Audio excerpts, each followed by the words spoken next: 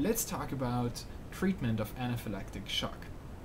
There's two golden ways in the treatment, and the first is avoid the trigger, so prevention, and the other one is epinephrine. Epinephrine happens to counteract exactly those effects which make anaphylactic shock dangerous, and it's underused in the ER. Avoiding the trigger is pretty obvious too.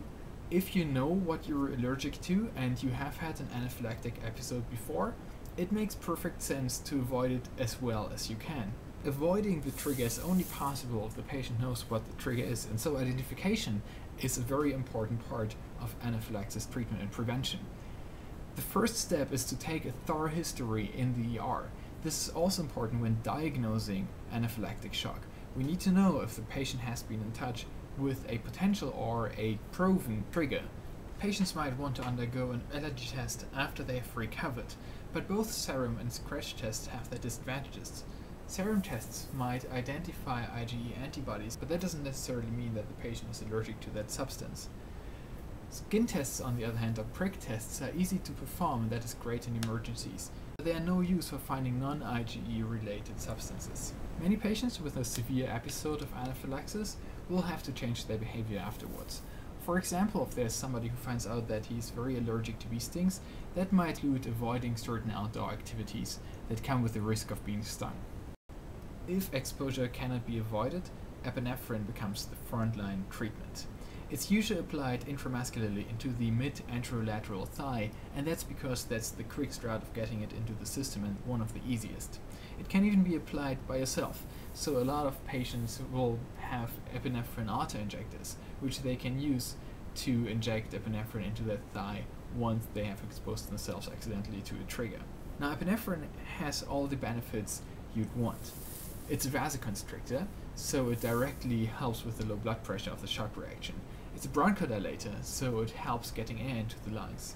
It also reduces airway edema, which is especially critical to restore breathing.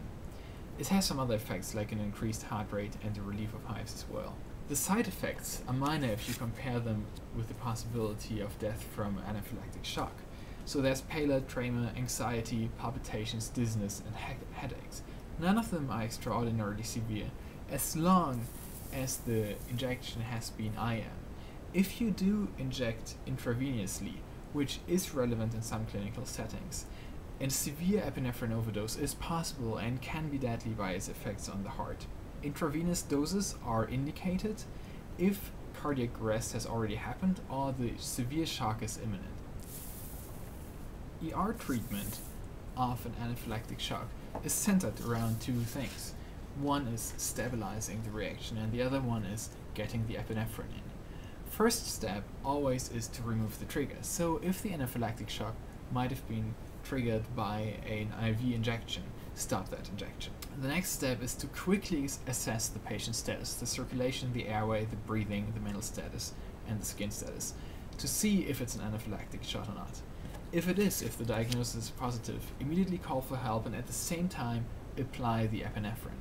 While doing so, you'll also position the patient on the back with the feet up or in a comfortable position if they feel otherwise or if they're about to vomit.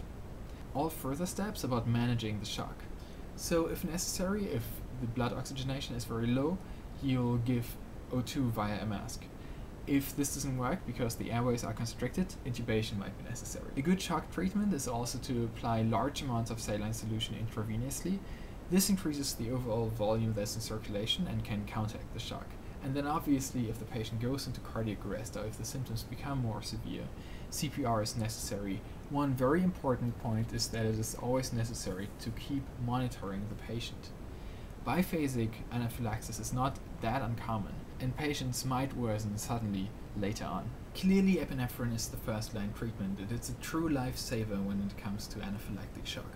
But there are also second line treatments. These are less indicated and less important, but some protocols do suggest them. For example, antihistamines can be given to improve pain in the skin, itchiness, to improve nasal and eye conditions. Beta-2 adrenergic agonists can reduce coughing and increase airflow in the lower airways. Glucocorticoids can reduce the chance of biphasic shock, even though the overall evidence is weak for this to work. In the mid-run, it can be a good idea for the patient to get an allergy or desensitization treatment to make him less sensitive towards the treatment in the future. And there are treatments that work fairly well, for example for insect venoms.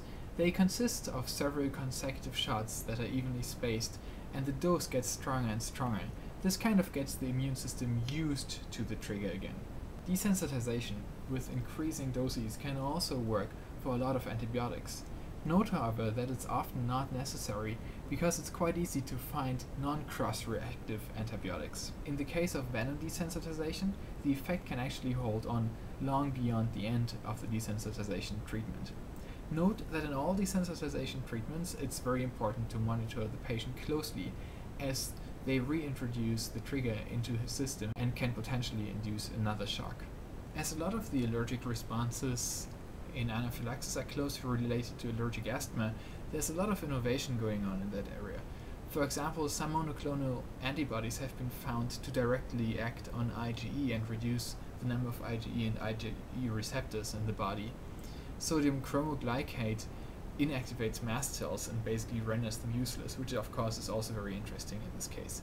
So while there's innovation going on, that doesn't change the fact that the life-saving treatment in anaphylactic shock is epinephrine. To sum up, anaphylactic shock treatment comes down to first, avoid if possible, then if you can't avoid, epinephrine as early as possible, as often as necessary. A lot of patients need 2 or even more shots. Stabilize the shock reaction. And then in the aftermath, it might be interesting to do allergy tests and treatments and educate the patient about the use of epinephrine auto-injectors and how to avoid triggers in the future.